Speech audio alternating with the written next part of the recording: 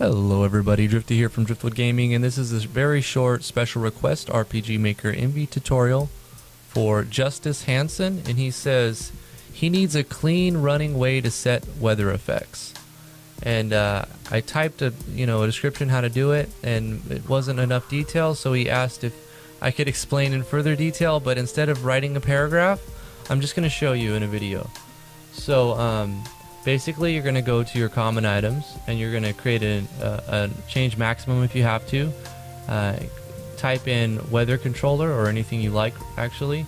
In the top, you're going to right click, insert new, go to tab 1 and show text, and then ask the player if they want to change the weather.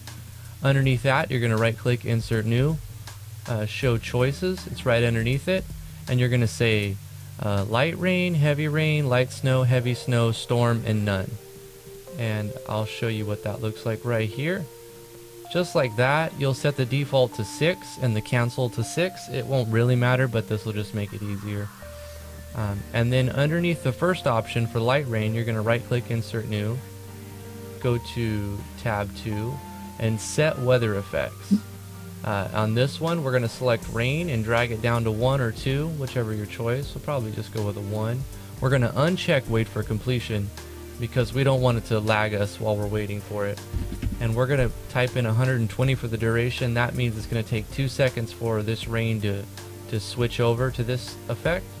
So if there's no rain, in 2 seconds there'll be rain. If there if there's heavy rain or snow, it'll switch within 2 seconds. But we have this unchecked, that way it doesn't freeze the player for 2 seconds. Once you have that, you're going to right click it and you're going to copy it. Then in the next one, right click and paste in the free slot. Edit this and just drag the power up to 9 and keep everything the same with this unchecked. And then you're going to paste it here, except now you're going to change rain to snow and drag the power back down to 1 or 2, continuing to uncheck that box. And then you're going to paste it again here for heavy snow, and you're going to drag that up to 9 for snow. Same thing for the duration. Paste it here for storm. The only difference you're doing here is you're going to drag it onto storm. And then for none, you're going to paste this here and you're going to select none for this one, and the same duration. You can change these durations, it's up to you. And then that's basically it. You're going to need an item to control this common event, so let's go to our items tab.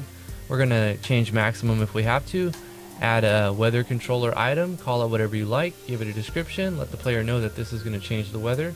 We're going to set this item to a key item, and I don't think you'd want it to be consumable, so we're going to say no. Otherwise, if you use it once, it disappears forever. Scope is none, but the occasion will be menu screen. Unless you have the HemiWorks plugin, the battle weather, you can have it in battle screen and change it in battle, so it's up to you. No damage or invocation, but you're going to go to effects, right click on the free slot and go to edit. Go over to other, go to the bottom where it says common event, and then left click, go all the way to wherever you created the weather controller on that. So we're going to call on this common event in this trait, so you click OK and it'll be right here, common events. The next thing you'll have to do is give it to the player, so you can go to your event layer here, right click on anywhere and go to quick event creation, and then go to treasure chest, and then select on item, and then we're going to go over here to the weather controller item that we just created, and we're going to put that in a treasure chest. You can also put this on an NPC if you go to the events. When you talk to the NPC, you can insert new, and you can select on change items and award the item that way by just going right here. And there's several other ways to do this as well. You can set it in your database off of one of your enemies. If you make it a boss fight or something and you're fighting some crazy storm controlling boss, and after you beat the boss, you can select this as the loot that it's going to drop. It's going to drop the weather controller 1 out of 1. Or you can have it, there's only 50% chance it could drop. It's up to you. So hopefully this video helped you. Justice Hansen, let me know if you have any more special requests. And thank you guys for watching. If this helped anybody else, give it a thumbs up, like, favorite, share, and subscribe. You guys are great. Thank you for all your support, and we'll see you in the next tutorial.